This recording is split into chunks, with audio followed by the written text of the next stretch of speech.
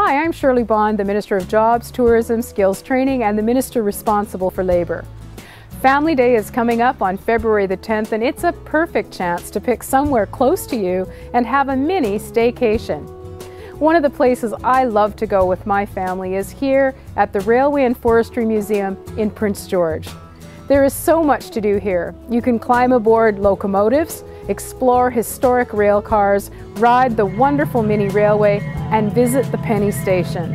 They also have special events all year round, like their Friends of Thomas Days, Halloween Fairy Tale, and the popular Christmas Celebration of Lights in December. What makes this place special as well is that it's operated and taken care of by a group of dedicated volunteers, and it is their hard work that makes this place a great site to learn about the crucial role the railway and forestry industry have played in the growth of our region and our province.